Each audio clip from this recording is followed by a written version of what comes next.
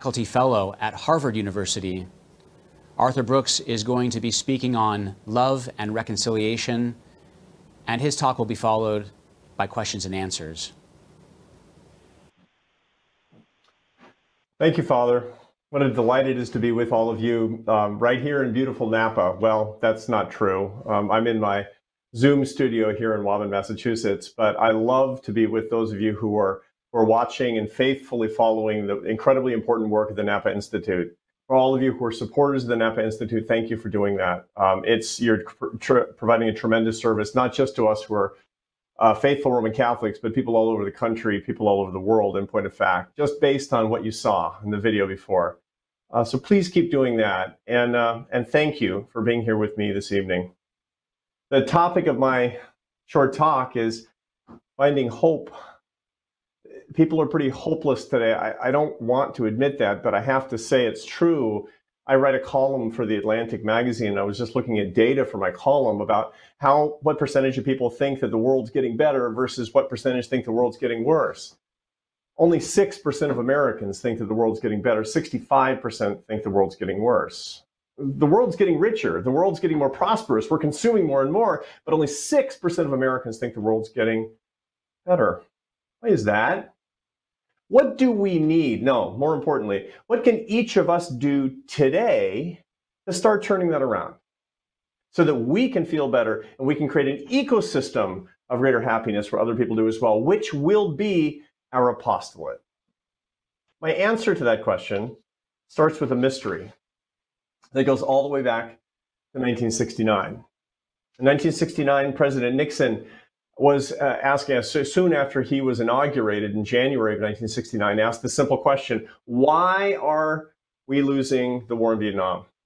It was a huge policy mystery. The United States had overwhelming military force, had better training, better equipment, better soldiers, better everything. But it was going poorly. So he empowered a congressional delegation to go to Vietnam to find out the answer. They came back in a month with an answer. And there were a whole bunch of answers about morale, about culture. But more than anything else, what shocked him and what they believed could be the biggest answer to the reason why we were performing so poorly in the war in Vietnam was that they found that 20% of active duty American military forces were addicted to heroin. Now, this was a huge shock, but it was also incredibly disheartening because nobody then, and still really nobody now, knows effectively how to achieve cessation from opiate addiction on a permanent basis. Heroin is literally the most addictive substance in the world. 20% of active duty military forces addicted to it. Now, quickly, the conversation turned to not just why the war is going poorly, but what's going to happen when these thousands and thousands and thousands of guys come home. We're going to have a major crisis on our hands in our towns and in our cities. So they got some recommendations. They did what we who teach at policy schools and think tanks always do. We put together, they put together a 10-point plan about drug interdiction and policing and criminal justice and public health and you name it. And then they waited for the guys to come home and brace themselves. And they finally came home and nothing happened. Nothing happened. 95% of the drug-addicted men who came home from Vietnam spontaneously stopped using the drug on their first day back. And only 10% of them ever used drugs ever again. Nobody had ever seen anything like it ever before in the annals of drug addiction history. So what happened? Well, here's what we know now based on more modern science. What they lacked was a neurotransmitter called oxytocin. Oxytocin is the neurotransmitter that's produced by the human brain when you feel love, when you have eye contact and touch with somebody that you love. You have an explosion of it in your brain the first time you lay eyes on your newborn infant. I remember the first time that my wife was giving birth to our first son, and they asked me if I wanted to help, which they always do to the father, but basically they're trying to keep you out of the way so you don't faint on your wife. And he was born, he just graduated from college, but it only feels like yesterday. And they put him in my arms, and he looked up at me with his little eyes, and something burst in my brain. That was oxytocin. It's intensely pleasurable. Well, if you've ever asked a heroin addict what heroin feels like, he or she will tell you it feels like pure love. Why? Because opiates actually stimulate the same parts of the brain as oxytocin. And if we're not around people that we love, if we don't have love in our lives, we will take the chemical substitute. When they came back from Vietnam and were reunited with their wives and their parents and their friends and their children, they didn't need the chemical substitute and they stopped. The answer to what they needed, the answer to what we all need, is more love. My great mentor was a really visionary professor. His name was James Q. Wilson. Some of you know the name. He wrote a great book called The Moral Sense. And he sat on my dissertation committee when I was finishing my PhD, and he was on the board of the American Enterprise Institute, where I was president for a long time. He died in 2012, and I spoke at his funeral, and he was with me at every major step in my career. And one time he said, don't forget that policy only affects people at the 5% margin of their lives. And I thought to myself, well, you could have told me that before I got my PhD in public policy. And then I asked the obvious question, Jim, what's the other 95%? And he said, mostly just love. Is he right? Is 95% of how people react to everything based on love? There's a study that I refer to a lot these days that I really like a lot. It's called the Harvard Grant Study. It was started looking at graduates of Harvard University between 1939 and 1944, and it followed them and their families now for 83 years. It wanted to know what's the difference between people who got old and died happy and healthy and mentally healthy and those who didn't. What was the difference? What was the difference between those two groups? And we know the answer. The director of that study is a man named George Valiant. He wrote a wonderful book called Triumphs of Excellence. And here's what he says. You want to know the difference between people who die happy and people who don't? Love. Happiness is love. Full stop. Those are the 5 words that sum up the whole research across now 83 years. Happiness is love. Full stop. Love of parents predicts happiness and success and love of their adult kids and romantic love and deep friendship. It turns out it's the same thing that the guys from Vietnam found, the same thing that my mentor told me. Now here's the problem. Love is in decline. Love is in decline in America and love is in decline around the world. How do I know this? I'm a social scientist and I've been looking at the data on love. Cigna, which is a big health insurance company, a big health provider, has now started an entire unit dedicated to loneliness. Imagine this. A health insurance company, they don't do stuff out of charity. They do things because they want to lose less money. And they found that loneliness is a major public health crisis in America today. They have a research division led by a bunch of doctors and data scientists, and they find that today, for the first time, 46% of Americans say they always feel alone. 27% of Americans rarely or never feel as though anybody really understands them. 43% of Americans sometimes or always feel that their relationships are not meaningful and they are isolated from others. I could go on, but you get the picture. These are huge numbers. This is evidence that people don't have enough love in their lives. Here's something that freaks me out a little bit more. I'm not going to lie. There's a social psychologist who teaches at San Diego State University. Her name is Jean Twenge. Some of you have heard of her because she's famous for her work on social media. This is what she's gotten most well known for, showing that social media actually raises depression, raises anxiety. She implicates social media use in the explosion of suicides among women and girls between 15 and 25 years old. Obviously, this is getting a lot of play, and it's something we all need to be paying attention to. But she does another series of studies that has gotten a little bit less attention, but that I think is actually just as important. She has found in her research a major decline in romantic activity among young people, especially among millennials, people who are between the ages of about 25 and 35, and Gen Z, the one right behind them. So my kid's age. Major lack. She finds, for example, that when I was a high schooler, a senior in high school, for example, the chances were about 85% that I'd go on a date my senior year in high school. This year, it's 56%. An almost 30 percentage point drop in the likelihood of going on a date. Now, As the father of a high school senior daughter, I'm like, 2 thumbs up, right? But let's be honest here. That's not the life in life. There's 50% less marriage among people who are in their 20s. And by the way, lest you're thinking, well, it's because they're all libertines, they're all living together. No, they're not. They also have a 50% less likelihood of living together, which is good, but you get my point.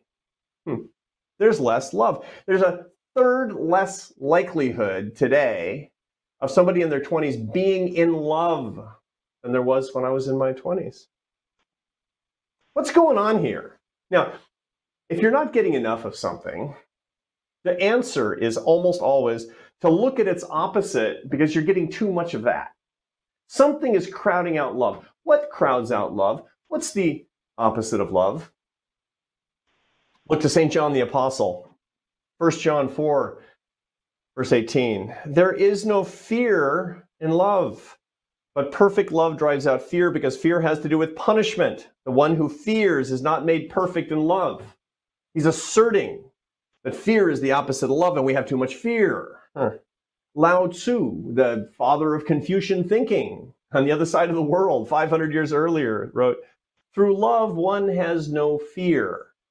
This is a solid philosophical, theological, and psychological principle, and it has chemical validation. Remember our old friend oxytocin, the neurotransmitter. Studies are showing with great abundance of data that actually when you're fearful, if you get oxytocin with eye contact or touch with a loved one, you will calm down the amygdala, the part of your brain that actually stimulates fight or flight. When a woman has a baby and she's anxious, when the baby starts to nurse, the fear tends to decline because of the oxytocin that floods her brain. So let's ask ourselves, what's causing all this fear? If we've got we have a hopelessness problem, which is because of a lack of love, which is because of too much fear, like Sherlock Holmes here, what's causing the fear?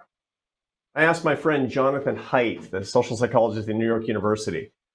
I asked, he's a specialist in fear among young people. And he has all these data that show that the young people are more fearful than they've been, of rejection, of threats, of everything. And they have this kind of new religion on college campuses. They call it safetyism. I don't feel safe when I hear a lot of you on the campus saying what you think, for example. Not safe. What's that all about? It's about fear. I said to him, why are young people so afraid? Whose fault is that? And he said, you know what he said? He said, it's your fault. I said, what did I do? He said, how old's your daughter? I said, 17. He said, how old were you the first time that you went out of the house to do an errand by yourself? Walk to school, go to the store for your mom? I said, I don't know, 5. He said, how old was your daughter? And I said, I don't know, 14. He said, that's why young people are afraid, because we've never exposed them to the pathogens of life, and they don't have the antibodies. And so they're fearful because they've never been able to build up courage. And some of you know what I'm talking about.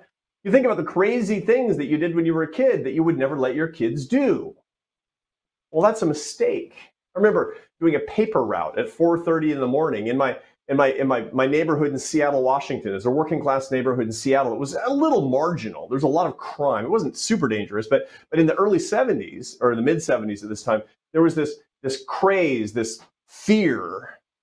You know how we have moral panics in America all the time. The moral panic at that point was about serial killers. It was all in the news, and every mother was afraid that her kid was going to get snatched by a serial killer. So I remember my mother saying to my dad, should we let Arthur be walking around at 4:30 in the morning by himself? He might get snatched by a serial killer. I read about one in the paper. Now, it's no joke, actually. Ted Bundy had been prowling my neighborhood a few years earlier. Okay? And my dad had a PhD in biostatistics. He was a scientist and he knew the data. And at first he tried this line because he was trying to let me keep the paper out. He said, well, you know, even the weirdos have to sleep sometime. But my mom was having none of that. So then he said, this is a classic. He said, look, I got the data and Arthur doesn't fit the core demographic characteristics of a serial killer's victim. So I think we should let him keep the route. And I got to keep the route. My daughter wouldn't have kept the route. You get my point. Now, there's a special problem that's creeping in these days, which gets us to the main point. It's about politics today. There's a whole branch of psychology dedicated to dedicated to a very strange idea called motive attribution asymmetry. That's the case in which you have a conflict between two people or two groups, and both groups believe that they are motivated by love, but the other side is motivated by hatred. They both think that. Now, when that happens, there's no possibility of agreement or reconciliation, because if I'm motivated by love and you're motivated by hatred, there's nothing I can do to talk to you. If we both think that, we'll never get together. Well, 3 psychologists at Northwestern University were looking at this phenomenon, and they found that for the very first time that the left and right, the Democrats and Republicans in America, have the same level of motive attribution asymmetry as the Palestinians and Israelis. What does this lead to? Fear of each other, hatred toward each other, an inability to love each other, and political polarization, the hopelessness, the inability for us to talk to each other, to understand each other, to come together on anything. My friends, if you don't like the political climate today, there's too much fear, which means there's not enough love. So here are my assignments as I close. See, I get to talk to a lot of young people today, and every year I do a graduation speech or two. Here's my advice. Number one is I recommend that people make their love overt. If there's not enough love, let's start easy. I ask people to, with the people around them, with their friends, or with their family, with their parents, to say these words: I love you, and to get used to it. And a lot of people in their relationships in their lives, they don't say that very often, or never, and it's uncomfortable, and maybe it's scary, but just to practice it. That's kind of elementary school practices for getting more love and getting over fear. Because really what it's doing is warming them up for college level fear avoidance or college level love acquisition. And that's actually helping people to confess their love for somebody who doesn't know it, especially their romantic love. It's funny, I was giving a speech about how to be a true life entrepreneur. A life entrepreneur is somebody who puts her or his heart at risk and for an explosive reward. And that means falling in love and being willing to be rejected, if that's what God wants. And so I was talking about this on Capitol Hill to a group of young people in their 20s who, they're not dating, they're not in love, I got the data. And afterward, a guy comes up to me. Actually, I saw him 2 weeks later. He approached me on an airplane. It was just serendipity. And he said, I saw that speech you gave about having a startup life by confessing my romantic love, taking a big risk. And I can't get it out of my head. And I said, yeah. He said, I'm on my way right now to confess my love to a woman named Grace in Philadelphia that I've been in love with for 2 years, and she doesn't know it. And I said, it's only a speech, man. I didn't want him to ruin his life, but I said my rosary for him that night, I can assure you. I didn't hear from him. Then I ran into him about 4 months later at a Christmas party in Washington, D.C., and I went running up to him, so I remembered him. And I said, do you remember me? And he said, oh, yeah. I said, oh, boy. So what happened with Grace? And he said, she shot me down. And she introduced me to her new boyfriend, and it was horrible.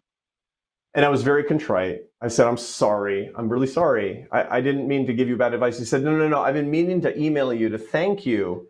See, that was the thing I was most afraid of in my life, and it happened, and I didn't die, and I'm not afraid anymore. That's the advice that I give young people today. Go for it. Get rejected. Become courageous. But here's the advice I give all of us, because this is really graduate level stuff of how to get over fear and get more love. And that's to read the Gospel of St. Matthew, his 5th chapter, 44th verse. Love your enemies. The most subversive teaching by our Savior, isn't it? But I tell you, love your enemies and pray for those who persecute you, that you may be children of your Father in heaven. It's good advice, it's practical advice, because nobody in history has ever been insulted into agreement. But it also feeds your heart what your heart needs. Your heart needs you to love your enemies. It doesn't mean you agree with your enemies. It doesn't mean you acquiesce to your enemies. You can go hammer and tongs with your enemies, but you must love them because you need to love them. And only then will you be effective in the way that you deal with your enemies. And only then Only then will the hopelessness start to leave us. Others will see you. Everybody watching us is a leader. And then when they watch your leadership loving your enemies, then we have a fighting chance of taking the apostolate of Christianity, of the words of our Lord and Savior, Jesus Christ, and putting them into practical action in America and around the world today. You get to do it. I get to do it. But you got to remember to do it. Here are my closing words. I want to just give you a quick little quote, something that gives me a lot of inspiration on this theme. It's from St. Jose Maria Escrivá, the founder of Opus Dei. In a speech that he gave at the University of Navarre in 1967. It's a speech called Passionately Loving the World. I assure you, my sons and daughters, that when a Christian carries out with love the most insignificant everyday action, that action overflows with the transcendence of God. Heaven and earth seem to merge, my sons and daughters, on the horizon. But where they really meet is in your hearts when you sanctify your everyday lives. Passionately loving the world indeed. Are we up for it? We deserve it. What we need to do. God bless you. God bless the Napa Institute. Thank you for your attention. And thank you for your apostolate. Back to you, Father Ambrose. Thank you so much, Arthur. That was super inspiring. I love how your Zoom studio just brings out the best in you, I think. And I have a question I can't neglect to ask. The first question comes from Tim Bush. So we have a number of people asking questions in real time as they're listening to you or watching you. Tim writes, Arthur, thank you for your participation in our virtual Napa Institute tonight. You have been a previous great contribution to the Institute, and our mutual friend Frank Hanna and I are deeply grateful for your support. Nice. Your book, Love Your Enemy, was amazingly clear and Christian. Okay, and the question, how have you found your Harvard colleagues welcoming you who may have a different political perspective? And that's mirrored by another question that came in from a man named Mike. Is it difficult to be a faithful Catholic at Harvard? Yeah, it's interesting. Thank you for that. Thank you, Tim. God bless you. Your visionary work has led to the Napa Institute, and we're also deeply appreciative of your work as a faithful Catholic and living it out every day. So teaching at a modern university today, nobody says it's not tricky. Nobody says that there aren't challenges. And part of the reason is just because there's a mildly authoritarian environment in the ideal world in general, whether you're in politics in Washington or you're in a company in Silicon Valley or in a university. We just don't tolerate very much a diversity of ideological viewpoints. We're horrible at it. So it makes it hard. And everybody's worried about cancel culture all the time. But I have to tell you that I haven't experienced it. On the contrary. One of the reasons that people brought me to Harvard University is precisely because I have a different viewpoint. And one of the things that I've noticed is that while there is a lot of campus activism, it's generally not fomented very much by senior experienced faculty, certainly not at Harvard. Most of them are Enlightenment thinkers. They believe in they have a strong point of view that doesn't happen to be mine as a general rule, but they believe in a pluralism, a competition of ideas. And what they recognize is that we have a responsibility to share that with our students. Now, it's more of an uphill battle when you're a conservative. It's a little bit harder. It's a little bit harder in Washington, D.C., whether you're on the right or the left than it has been in the past. But that's the best opportunity as far as I'm concerned. I mean, to be a Catholic or in my case also a political conservative at Harvard University, it's an exciting adventure. You know, it's funny. I mentioned my great inspiration and mentor, James Q. Wilson, before. When I was first coming up for tenure as a faculty member at Syracuse University, I was publishing a lot in the Wall Street Journal, and I'd published some things that were more politically conservative than would typically be the case for a faculty member, a lot more, as a matter of fact. I mean, I'm just, about democratic capitalism, what's really pulled billions of people out of poverty around the world, thank God. And I got protested at some place that I went. Just a little thing, but it chilled me because I was coming up for tenure. So I called Jim Wilson. And I said, Jim, how can you survive as a conservative in academia? And he laughed because he's a big conservative and he'd been 25 years at Harvard and 15 years at UCLA and done just fine. And he said, it's simple. I said, what's the formula, Jim? He says, the formula is you have to be twice as productive and 4 times as nice as your colleague. I thought to myself, that's not a bad standard to be held. You could say it's unfair that I have to be held to higher standards, but you know what? Being a Christian is to be held to higher standards, isn't it? And I kind of value that, I have to say. There are days when I wake up with a slightly heavy heart, but more days where I wake up and I say, I'm up for this adventure. Thank you, Lord, for giving me this adventure. Thanks a lot, Arthur. I think that answer provided that model of love casting out fear, right? If your example there in your context at the university or in Washington, if you can wake up and say, okay, I'm going to let love cast fear out of my heart, then it's going to be a model for those who are witnessing that in you. So thank you very, very much. Great. It's been a great pleasure, Arthur. Let's close now and move on to the next presentation. God bless you. God bless you. Thank you, Father, and thanks to everybody who's watching.